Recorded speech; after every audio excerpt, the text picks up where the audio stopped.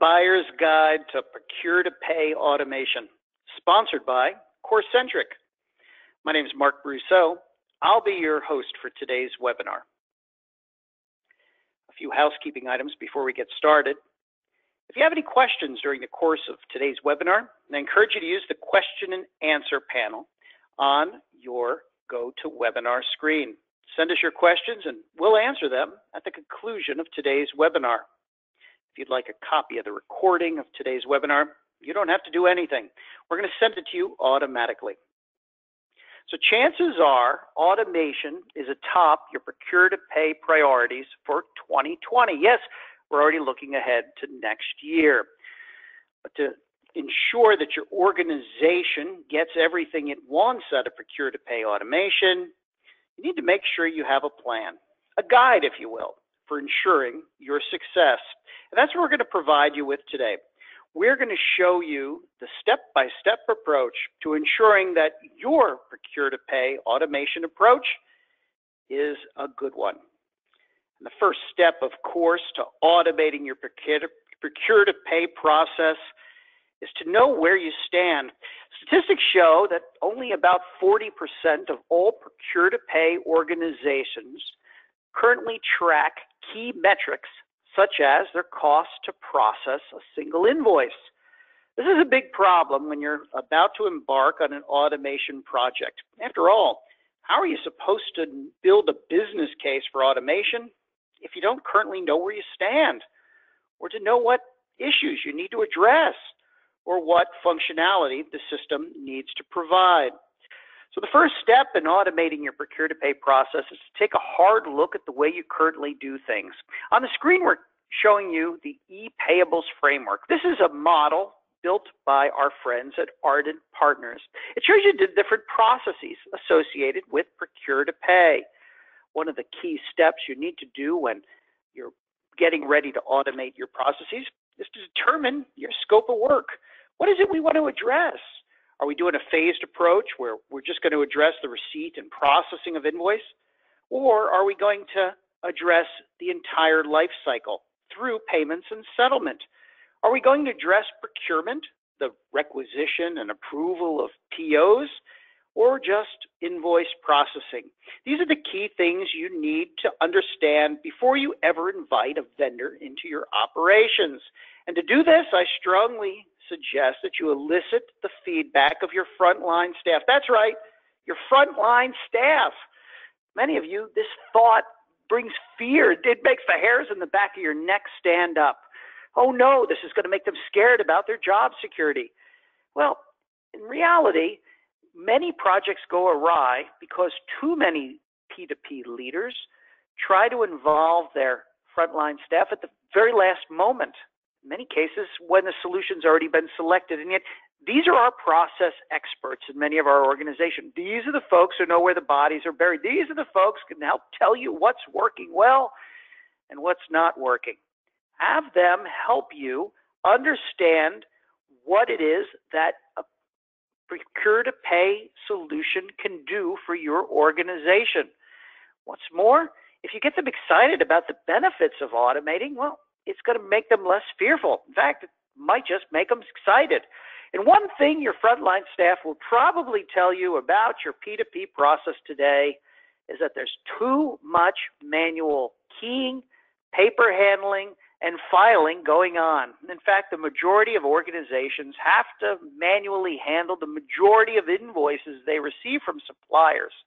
In fact, in many organizations, that's also true of invoices that arrive via email, FTP upload, and even a supplier portal. What's going on? Well, many of the systems and processes that you currently use are simply not built for electronic processes.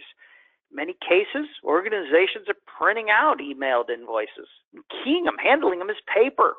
Some of you think you're really clever. You get your operators a second monitor. They open emails on one screen and key them into their ERP in another.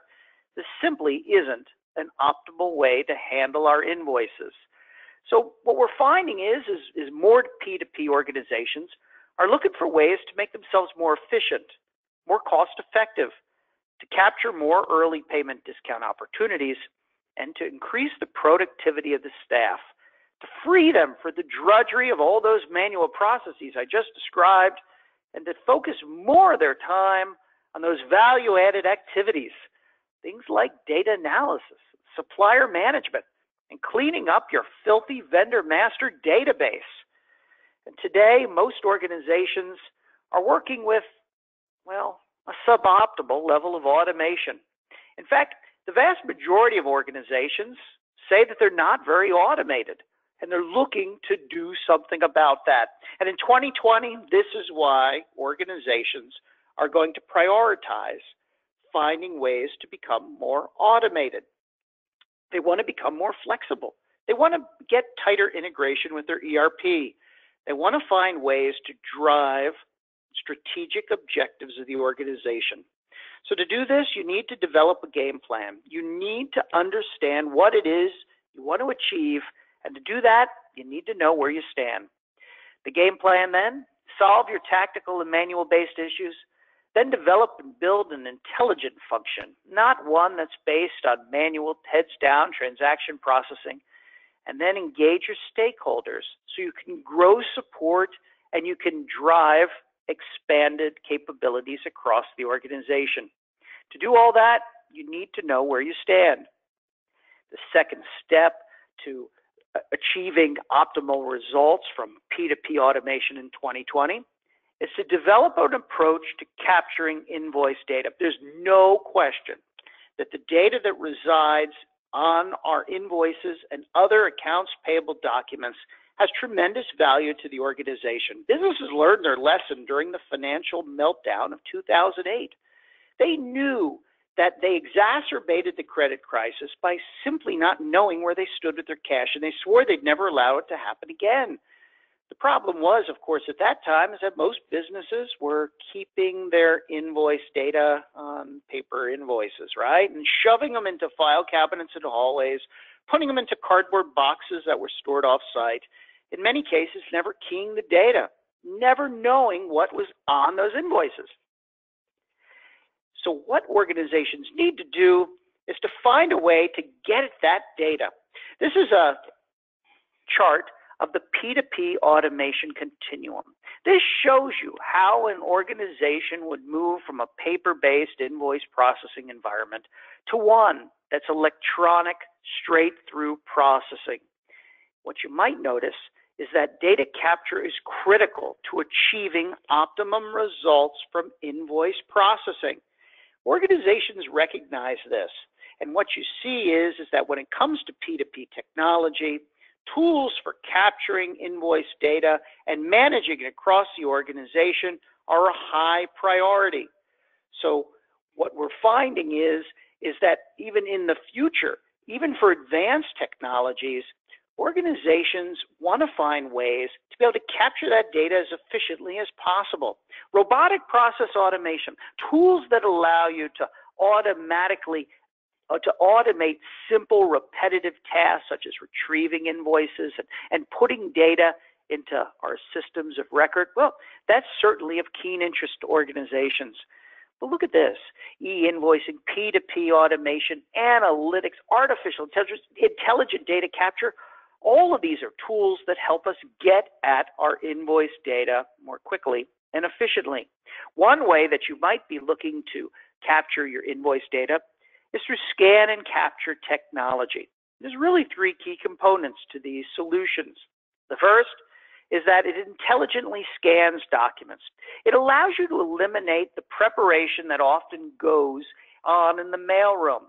The technology can digitally sort documents by identifying them, understanding what's an invoice, what's backup document, what's an expense report, and then applying the appropriate rules to it. And some of those rules are going to be around extracting the data. Scan and capture solutions use sophisticated data capture technology to automatically extract all that information that many of us are relying on human operators to key. You know, things like invoice number, the date, the amount, the vendor. What's more, the technology is going to automatically validate the information it extracts against information that resides in your ERP or another system of record. It allows you to match that data automatically so that we can understand where any discrepancies lie, so we can catch them earlier in the process to eliminate downstream issues.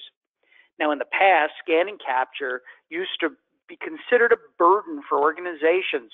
After all, who wants to put on-premise solutions, buy expensive scanning hardware, and then have to maintain expensive software in their shop? All of this was costly. It was risky. It had you holding the bag in terms of scan and capture. Well, today, organizations no longer need to be burdened by these in-house solutions. There's the opportunity to outsource scan and capture capabilities. Put it in the cloud. By doing this, you're able to eliminate the investment in that scanning hardware that seems to become outdated the moment you install it. It eliminates the maintenance costs on that hardware. It eliminates the possibility of interruptions as a result of equipment downtime. We've all been there. What's more, by using an outsourced service for scanning and capturing invoice data, now we no longer need to train our staff to become expert in yet another solution.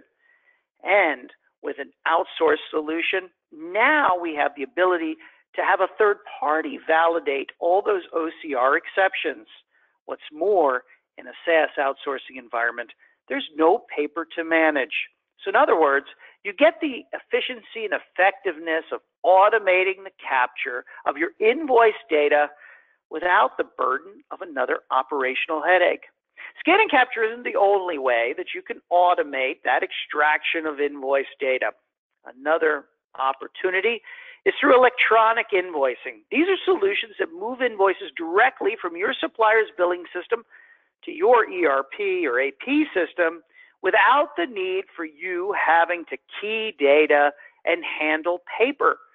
These solutions provide invoice receipt so that they aggregate all of your invoices onto a single platform. It validates that the invoice is legitimate and then performs the extraction of the data, as well as two-way and even three-way matching. So invoices can be compared to POs and shipping documents that might reside in your ERP. Invoices that are matched are automatically uploaded to your ERP, straight through, in other words, without a human operator ever having to touch them. In many cases, organizations are able to post 60%, 80%, or more of their invoices straight through without anyone ever having to touch them. And any exceptions are digitally routed to the appropriate approvers based on business rules that you pre-configure. What's more, with electronic invoicing, you're not only automating the extraction of that invoice data, you're also able to facilitate online collaboration. We've all been there, right? Those exceptions would kick off 2 to 4 weeks of back and forth emails and phone calls and tracking down documents. With an electronic invoicing solution, you can instantly message your supplier's billing department so you can understand what's going on, so you can track down information more quickly. What's more, in an electronic invoicing environment, you have the power of real-time insights into your working capital, your spend, your operational efficiency, based on graphical dashboards. All of this is going to provide you with greater accuracy.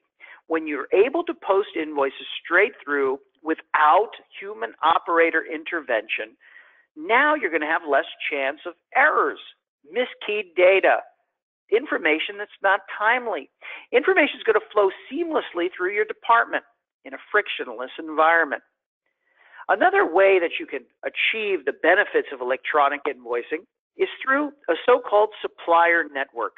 These are online tools that connect buyers with suppliers. Suppliers use a self-service portal to submit their electronic invoices to you. They instantly receive a confirmation that the invoice was received. And then they can view the status of invoices and payments instantly via the portal. What's more, they can collaborate with you. They can send you messages. Why are things taking so long? Is there opportunities for early payment if I exchange a discount with you? and they can even access their invoice and payment history. All of this information is at their fingertips. So now, not only are you achieving the benefits of extracting invoice data automatically, you're also eliminating a lot of those phone calls and emails regarding status, and those cost you more than you think. Studies show that the typical organization spends anywhere from $2.50 to $3.60 per supplier inquiry. That money adds up quickly. With a supplier network, you're able to accelerate invoice approval times. You're eliminating the need to scan or capture data, and you're going to have fewer inquiries from your suppliers. Now, that's not to say that all supplier network models are created equal. You need to ask some key questions when you're evaluating supplier models. In one model, suppliers are going to pay to use the solution based on a percentage of their spend. They pay you're going to pay an implementation fee. They pay a percentage of the spend, and you pay per invoice. Needless to say, suppliers are very resistant to this model. After all, they might not want to take a haircut based on their sales. There's also a model where suppliers pay a flat fee to use the portal. In this case, they're going to pay a flat monthly fee while you pay an implementation fee and a per invoice fee. Here again, many suppliers are resistant to this. After all, why should they be paying any fees at all? And that brings us to our next model, which is the supplier-free model. In this case, your suppliers pay nothing. You pay no implementation fees. You just simply pay a per invoice fee. That's easily outweighed by the cost savings you're going to achieve. So when you're evaluating supplier network models, I highly encourage you to be sure you understand exactly how the payment model is set up. The next step in searching for a P2P automation solution is to determine your automation model. There's lots of technologies out there, and there's lots of ways they're delivered to end users today. The one you're probably familiar with is an in-house solution, where you build your own solution, and you install software and maintain it with your internal IT. Studies show that more and more organizations are moving off of this model. They don't want the burden of IT upkeep, the high cost of capital expenditures, and ongoing maintenance charges. There's also hosted ASP models. This is where a third-party provider hosts and maintains your dedicated software. There's also a hybrid software as a solution model. In this case, your solution is delivered as a subscription service over the internet. You're a single tenant of a packaged solution. This eliminates many of the costs associated with those in-house, on-premise solutions. And finally, most appealing of all is a true software as a solution model. This is delivered as a subscription model over the internet, multi-tenant, highly configurable. And in many cases, organizations are adopting SaaS solutions. One of the other automation models you'll encounter are bank services. Your organization already does a lot of business with its bank. And in many cases, those banks are now calling on you to try and sell you accounts payable solutions. The problem is, as tantalizing as it is to work with a trusted partner like your bank, well, they tend to lack the functionality that businesses need. In many cases, those banks are actually not even performing the work themselves. They're using third parties, in some cases nearshore or offshore, to do the work. The goal of the bank, of course, is to get more revenue. Your goal is to make sure you achieve optimum P2P efficiency and effectiveness. And that's probably not going to occur through your bank. There's also on-premise solutions. This is the way we used to buy and consume our solutions from vendors for things like P2P. With these solutions, well, yeah, they're customizable, but at a high cost. We're all familiar with the professional services fees that we have to pay. They also require a significant capital expense in hardware, software, and infrastructure. Capital money that is hard to come by in most accounts payable departments. You also have to be very careful of the professional services fees associated with on-premise solutions, particularly if you're looking at some of those data capture solutions. You need to ask up front exactly how much will it cost to set up the supplier invoices in the system. If you're sitting on 20,000 supplier records in your database, you better be sure you know exactly how that solution is going to be able to accommodate them. On-premise solutions typically also have a longer implementation, and they require significant IT support. There's also ECM, Enterprise Content Management Solutions. These can be delivered on-premise or via a software as a service model. They address those document-driven business processes that we have. They're ideal for things like document approvals. In many cases, organizations leverage ECM solutions for multi-department document retention. So you'll see cases where accounts payable, accounts receivable, HR, and maybe even legal are using one platform to route and store the documents they have. The problem is that many ECM solutions are not optimized to automate procure-to-pay. In many cases, they don't have front-end capture. The data that they're capturing isn't always reliable. They don't have the dashboards we need for reporting. They don't have the services that many organizations are looking for from procure-to-pay. There's also software as a service solutions. This is the pay-as-you-go model. It has a low risk, low total cost of ownership, and absolutely faster return on investment compared to the three models I just described. Because the technology is delivered via the cloud, well, now we have a very short implementation time frame. There's no upfront infrastructure expense, and there's little IT support.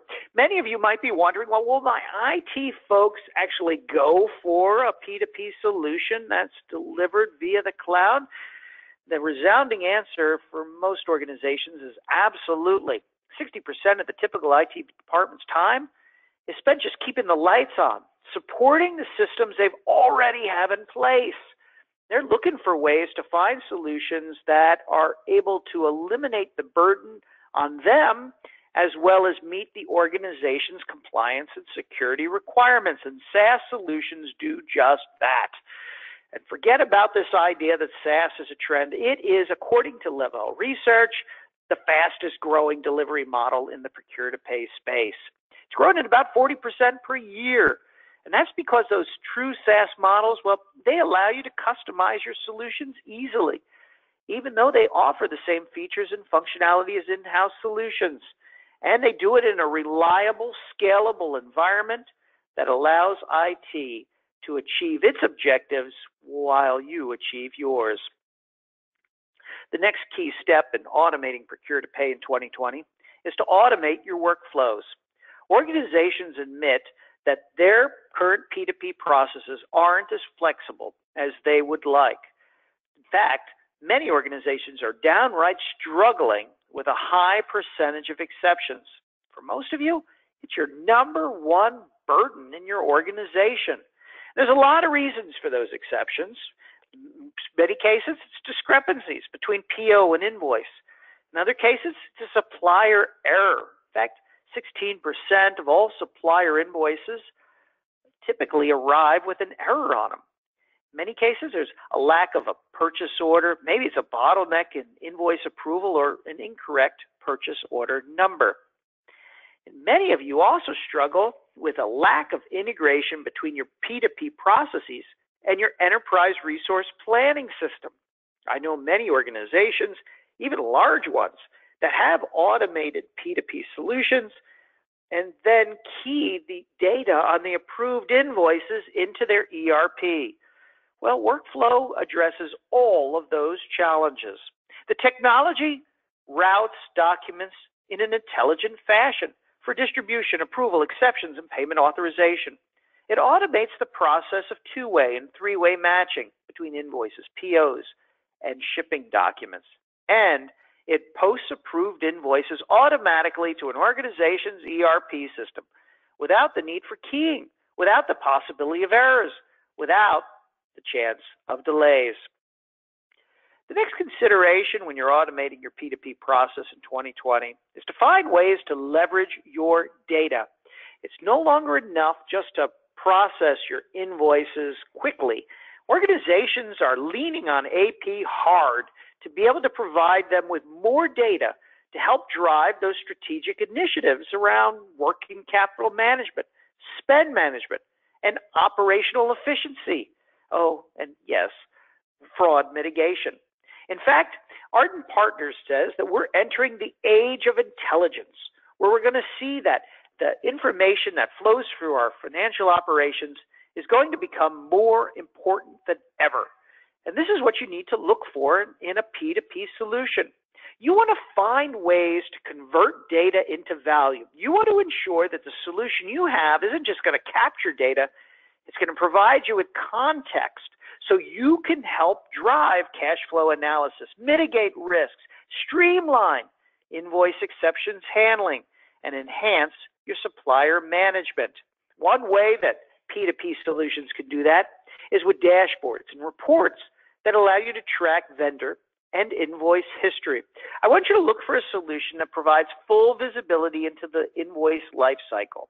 You want to find one that allows you to record outstanding invoices for accurate accruals so you can see exactly where you stand at a moment's notice. You also want to have available analytics to give you insights into your operations and metrics for forecasting, budgeting, and planning. All of these are available today in advanced P2P solutions, such as the one from CoreCentric.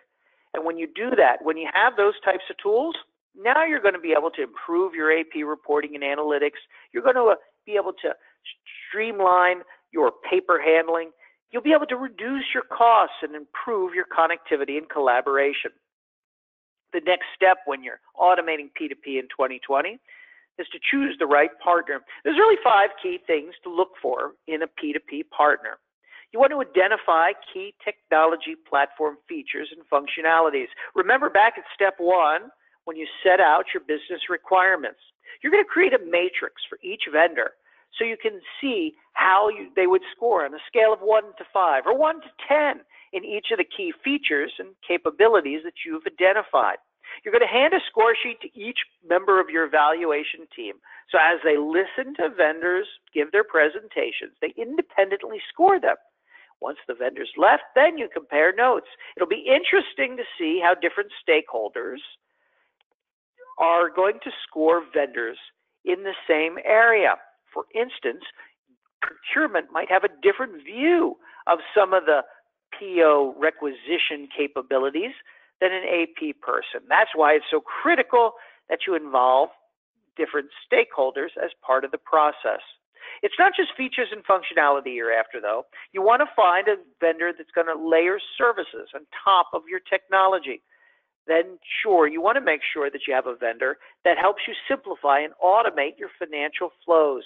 You want them to prove their ability to drive efficiencies. You're going to get this through those reference checks that you're going to ask the vendors for. They're going to provide you with a list of end users, and you're going to ask these end users, well, have you achieved your ROI? How easy was it to work with this vendor? How hard was the implementation process? How often do you get bug fixes and system upgrades? How is the vendor doing with keeping up with advanced technologies such as AI and business intelligence? These answers will give you clues into how the vendor is doing in helping its customers simplify and automate their processes. What's more, during those reference checks, you want to make sure you understand the ease of adoption and employee training with the solution. How easy is it for frontline staff to use this solution? This, again, is another reason why frontline staff should be involved in the evaluation of vendors. Do they believe that this system will be easy to use? It's hard enough to change our processes when we're automating. We don't want to have to deal with resistance because we chose a solution that was clunky, cumbersome, outdated. You also want to make sure you choose a reputable and established partner for P2P automation. There's a lot of money at stake in accounts payable and procure-to-pay, and that means that there's lots of vendors who've set their sights on this market.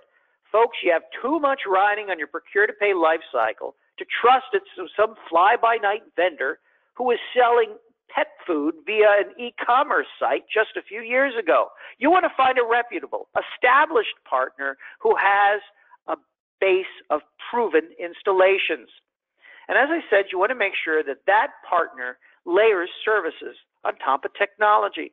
Do they have solutions for strategic sourcing, for electronic payment processing?